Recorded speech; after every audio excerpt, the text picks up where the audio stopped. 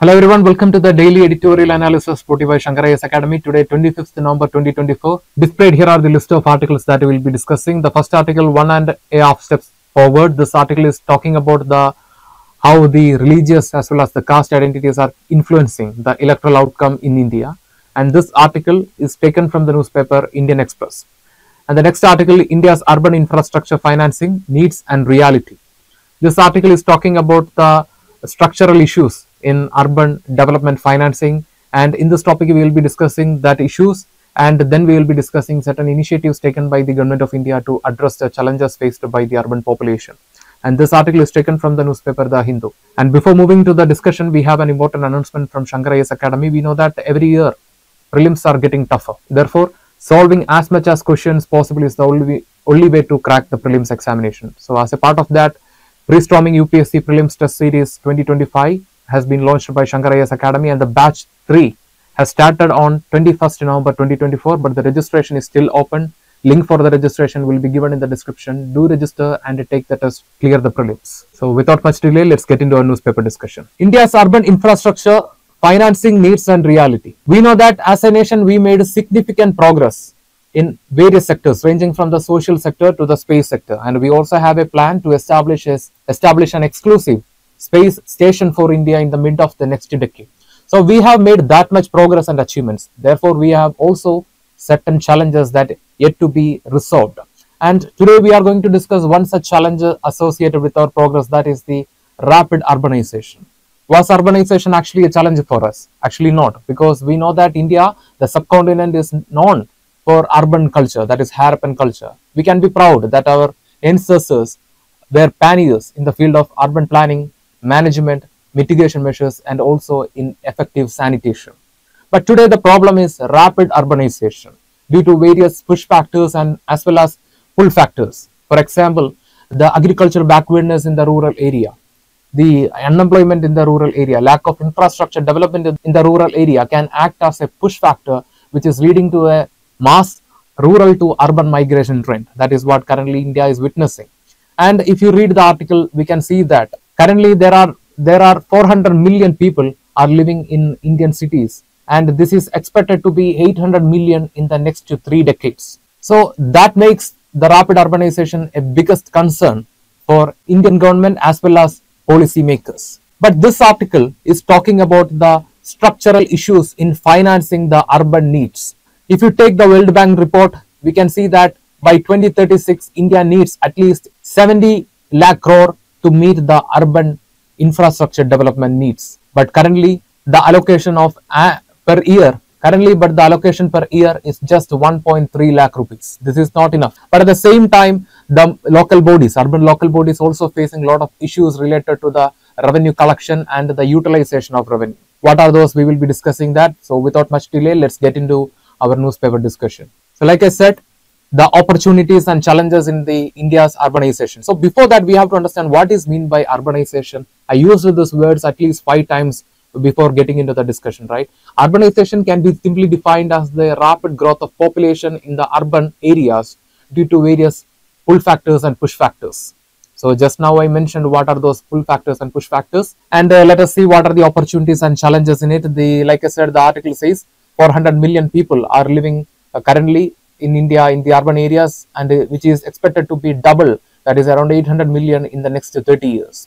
Therefore, it will put significant pressure on the urban infrastructure, urban land, resource of the government, as well as it can also lead to many socio-economic implications such as poverty, unemployment, rise of slums, discrimination, as well as rise of crimes. And coming to the requirement of for the urban infrastructure, like the World Bank report says, at least 70 lakh crore by 2030, but now the annual allocation is just 1.3 lakh crore, which is not at all enough. So what are those challenges associated with the urban development? First major challenge is the insufficient municipal financing or insufficient collection of fund. For example, the municipal revenue is contributing only to the 1% of the total GDP, and it is currently in stagnation.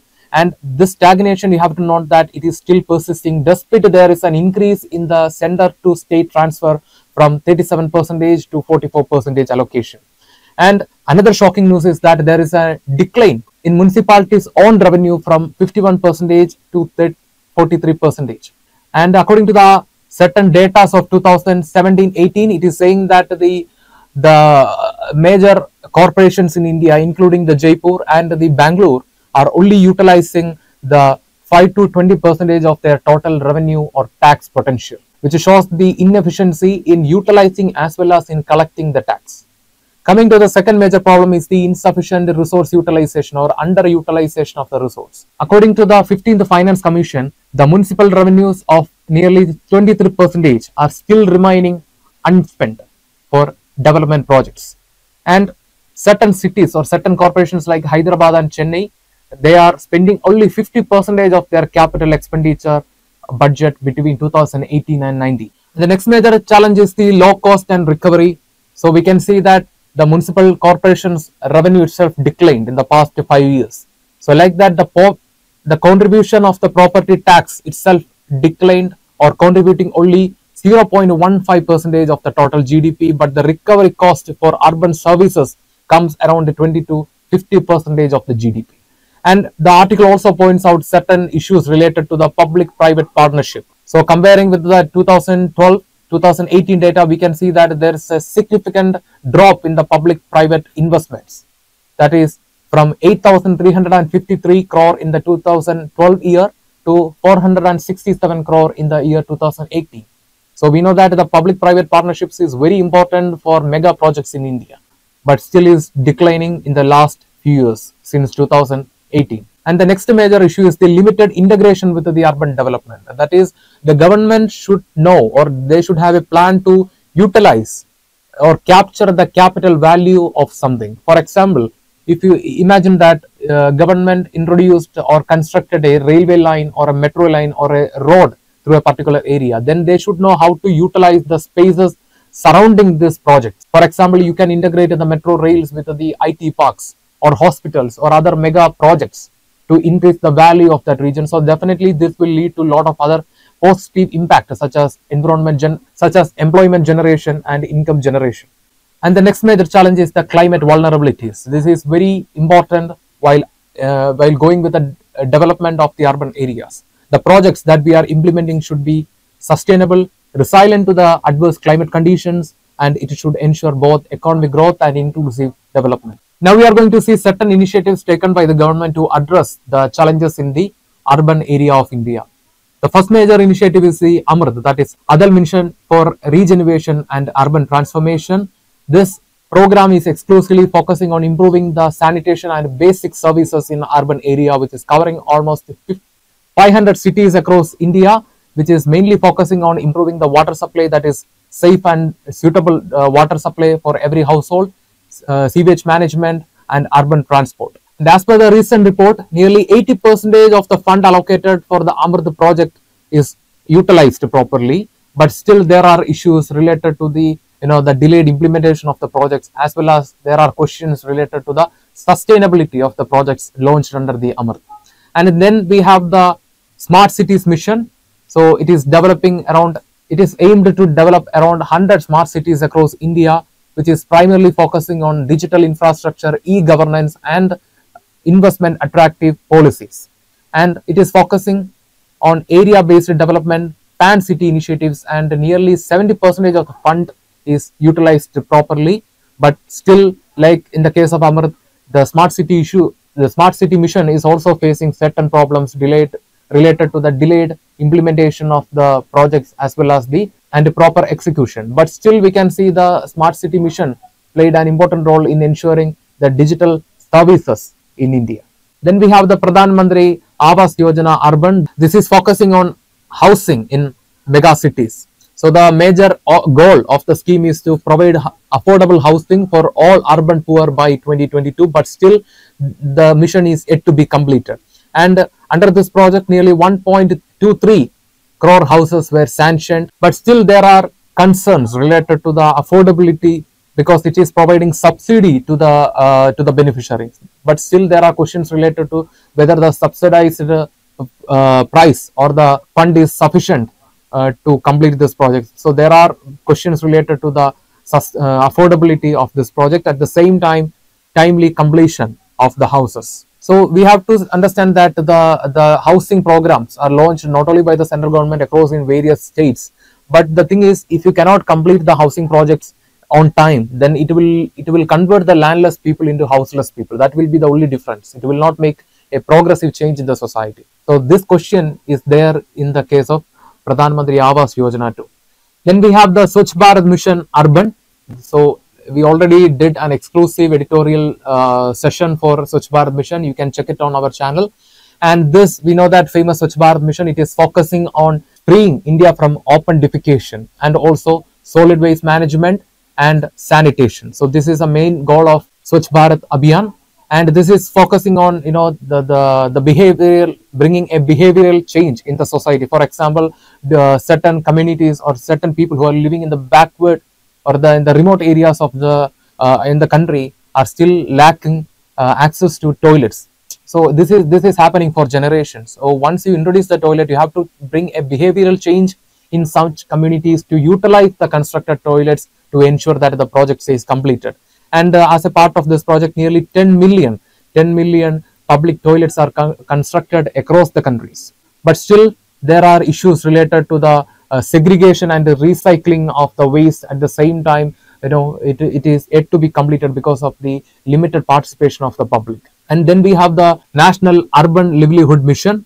This is focusing on creating employment opportunities for the unemployed people and poor people in the urban area through providing training as well as through providing credit facility after formation of the self-help groups. The biggest benefit of the self-help groups are the people will taking a collective loan for a huge amount, and they will be sharing among themselves.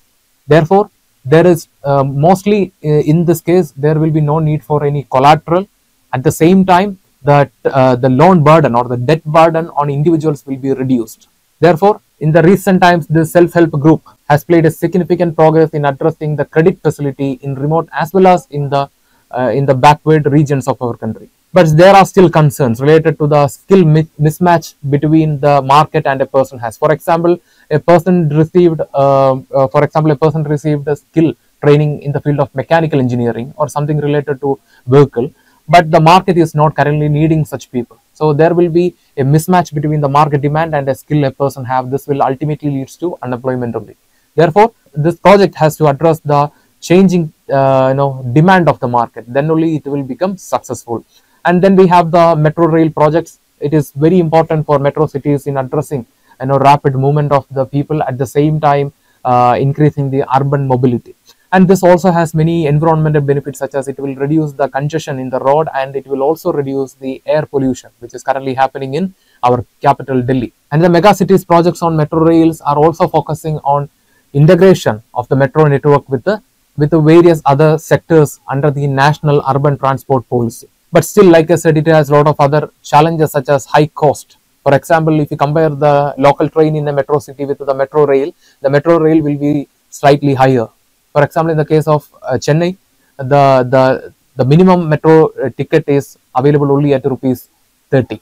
So this will deter the local people. This will deter the common people from taking the metro rail for urban travel. And then there is a lack of feeder service integration. This will also reduce the effectiveness of the metro rail projects in urban areas. Then we have the Rurban Mission. The goal of this mission is to build urban-like facilities in the rural areas. So we know that the lack of infrastructure development or lack of access to basic infrastructure such as advanced or multi-speciality hospitals and better transport systems are one of the major factors that are pushing the people from rural area to urban area. But once you can bring all these facilities, these basic facilities to the rural areas, definitely we can reduce the rural to urban migration trend. At the same time, this will ultimately reduce the pressure on urban resources and infrastructure. And therefore, this Rurban Mission is focusing on social, economic and physical infrastructure development in the rural area.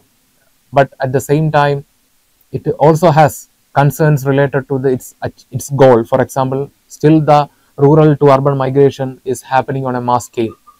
And then we have the Urban Infrastructure Development Scheme for small and medium towns. This is also a similar scheme like Rurban Mission. This is focusing on infrastructure development of the small towns to reduce the migration to the urban area. so which is focusing on the infrastructure development in the smaller towns, but still there are concerns related to its limited coverage and the slow implementation of the projects under the urban infrastructure development scheme for small and medium towns scheme. So what can be done? We discussed what are the challenges facing in the urban area, especially related to the structural issues of financing the urban developments, and then we discussed the certain schemes initiated by the government for addressing the problems or the challenges in the urban area. So what can be done? What are the recommendations that we can give while writing our mains answer? The first is addressing financial shortfalls and inefficiencies in the municipal governance. What can be done? For example, like the article says, if you can give an autonomous power to the State Finance Commission, then the State Finance Commission can train the local bodies to how to collect taxes, so and how to utilize the taxes properly. So this kind of issues can be addressed once we can address the financial shortfalls and inefficiencies in the municipal governance. And then we have another, that is achieving the 70 lakh crore investment target through public-private collaboration. So if you take the 12th plan, 5-year plan, right? The 12th 5-year plan working group, they already laid a framework, a financial framework to bring an investment of 70 lakh crore for infrastructure development for the next 20 years. So we can take such initiatives, and we can develop or we can strengthen the public-private collaboration, which has significantly fallen in the recent days. Then we have to give focus on key areas such as innovation, governance efficiency, and sustainable urban planning, which is very important to ensure the inclusive growth of every community in the Indian society. And like I said, the goal we can achieve is the inclusive growth for rapidly urbanizing population, because if you are not adopting such an inclusive growth path, then it will further bring inequalities within the society, within both rural as well as urban society. So with this, we will try to discuss a mains question. The question is, evaluate India's urban future faces significant financial and structural challenges and suggest measures to overcome them to ensure a sustainable and inclusive urban development. So in the first part, we have to address that what are the structural and financial issues that we are facing related to the urban development, and then we have to, in the second part, we can write about the measures taken by the government or measures you can give recommendations how to achieve a sustainable and inclusive urban development. Try to answer the question and post it in the comment section. We will review and replay for your answer. And now it's time to discuss the second article. So we know that India is often referred as salad bowl because of the diverse nation, because of its diversity. Diversity means all type of diversity. We are representing cultural diversity because we have thousands of languages, we have hundreds of different dressing style, we have hundreds of cuisines, we have different custom, and within the same state you can see different cultures, and we are representing different type of populations. And if you coming to the environmental perspective, we can see India has both Himalaya and the Great Desert of Thar. India has the Deccan Plateau and the plains of Ganga. So in this way, India is a salad bowl, no doubt in that. But this news article is talking about the recently held elections in the states of Maharashtra and Jharkhand, and we know that yesterday the election results came, and the results of the two states were entirely different, right? So this is showing how the aspirations and the interest of people within a same state, within a same nation, are differing each other. So let us discuss the most prominent factors, social factors that is influencing the Indian election and the politics, that is religion and caste, and how it is shaping the Indian election, and what are the provisions that we have in India to ensure a free and fair election, and what are the recommendations that can be given by us while writing the mains answer. So without much delay, let's get into our editorial discussion. First, we are going to see the role of caste and religion in elections. First one is the influencing the voter behavior. Through making caste-based appeals, you can influence the certain communities living in certain constituencies, or certain communities living in the same constituencies. For example, we know that caste, like the nationalism, will also create a feeling of oneness, and it has a capacity, the appeals based on the caste has a capacity to sideline the developmental agendas. Therefore, using the caste and the religion will create a kind of emotions and sentiments among the people, and it will be helpful in getting votes. And this is simply can be defined as vote bank politics. And then we have the candidate selections. For example, if certain political parties are finding that the certain communities has hold or dominance in certain constituencies, then definitely such political parties will give tickets to people from such communities to ensure victory in that constituency. And then some of the regional impacts, for example, the Uttar Pradesh and Bihar witnessed the growth of caste politics, especially in the form of Rashtriya Janata Dal in the Bihar and the Bahujan Samaj Party in Uttar Pradesh. And this rise of these caste-based political parties played a significant role, especially in the 90s Indian politics. And at the same time, we cannot say that it is entirely a negative impact, because this caste-based politics also has certain positive impacts, such as it played an important role in addressing the needs and aspirations of the marginalized communities. It also played an important role through acting as a platform to address the needs and the aspirations of the Dalit politics. So these are the positive sides. Therefore, the caste-based politics has both the positive and negative sides. And in South, we have Tamil Nadu. In Tamil Nadu, the political parties based on Dravidian ideas are the best example for such influence of religion and caste.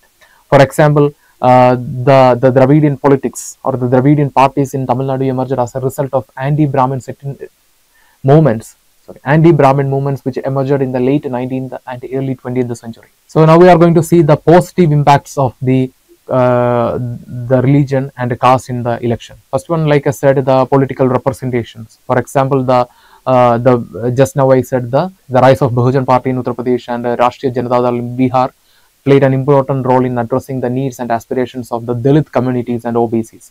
And the best example we have, that is the Janata government, right? The Janata government, they came to power in the year 1977. So the net results were, came to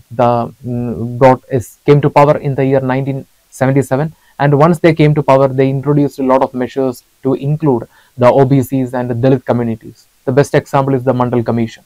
And ensuring social justice. For example, once the political parties are formed based on caste ideologies or minority ideologies, then definitely they can pressure the government to introduce welfare programs that protects the interest and the developments of such marginalized communities. And this can also push for better reservation policies. For example, the Tamil Nadu politics, or especially the political parties in Tamil Nadu, are pushing for reservations of OBCs, BCs and the SC/ST communities in government institutions and government education institutions. But at the same time, it also has certain negative impacts, such as the fragmentation, the identity politics, that is the caste-based identity politics or the religion-based identity politics, can sideline the developmental agenda of a state. For example, through influencing the voters through sentimental approach or through emotional approach based on caste and religion, the political parties can hide their developmental agendas or their failures in bringing development. And the next is the perpetuation of the inequalities. For example, the caste-based or identity-based politics can hinder the meritocracy and the social cohesion, which is base for ensuring social harmony and protecting the democratic values. This can be violated. So let's see some of the examples related to that. The caste-based alliance, like I said, in the Mandal Commission, which played an important role in ensuring the reservation for OBC, right? But if you see, we can see both pro-Mandal protest. If you look into the Mandal Commission history, we can see an anti-Mandal Commission wave across India when the Commission recommended OBC for reservation for OBC. But at the same time, we can also see pro-Mandal Commission stance in India at the time. So therefore, this shows the conflict of interest between different communities living within India, and how the factors such as the caste and religion can be manipulated for political gain. And then we have the religious polarization. The best example India has the Babari Masjid incident of 1996 and the catastrophic incident of Gujarat riot in 2002. So this were the net result of the religious polarization due to political gains. Moving on to the role of religion in the elections, we can see the same as the caste. It can be exploited for vote bank politics. For endorsements. For example, certain political parties will influence the religious leaders. For example, recently, in certain political parties in Kerala try to influence the church, especially through the clergy community, for getting more votes. So this is how the religion can be used for manipulating the election purposes or election ethics. Then we have the policy alignments. For example, if a government is forming based on a majority of vote from particular communities, then definitely the government have policy shift for the benefits of such communities who are voting for such political parties to keep them in power. Like the caste politics, it also has both negative and positive sides. The positive sides including the representation, that is providing voice for the minorities through welfare programs and cohesion, that is the religion plays an important role in encouraging secularism and interfaith understanding among the different communities in India. And at the same time, negative impacts such as the communal tensions, for example, the use of religion in the elections can lead to polarization and violence. The best example we discussed just now, that is the Gujarat riot of 2002, and before that we had a Babari Masjid incident. And the vote bank politics, which is undermining the secular ethics of Indian democratic values. Now we are going to see certain provisions in India that ensures the fair elections. First, we will start with the constitutional provisions. First one is Article 15, which is prohibiting the discrimination on ground based on caste, religion, or sex or place of birth. Then we have Article 25, which is guaranteeing religious freedom for all the communities in India to practice, profess, and propagate their religion peacefully, which is also subjected, this is also subjected to public order and health. And then we have Article 27, which is prohibiting the state's fund or the public fund for promotion and maintenance of particular religions. And the important act related to the election, that is the Representation of People Act in 1951, the section 123 clause 3 of the act declares that the use of caste or religious appeals during election campaign will be considered as a corrupt practice. At the same time, this act is also taking significant steps against hate speech. For example, it is penalizing use of the religious or the caste identities during campaigns. And then we have the constitutional body, that is the Election Commission of India. So Election Commission of India, which is under the Article 324 of the Indian Constitution, which is responsible for ensuring free and fair election in the Indian state. And the Election Commission has something called the Model Code of Conduct. As per this Model Code of Conduct, the political parties will come under strict regulation and rules while going for elections. For example, as per this Model Code of Conduct, there is a time limit for election campaign. There is a way for election campaign, and the political parties has to open up the public fund they accumulated for the election campaigns. And you can also see that before 48 hours of the election, all election campaign and its related activities has to be stopped.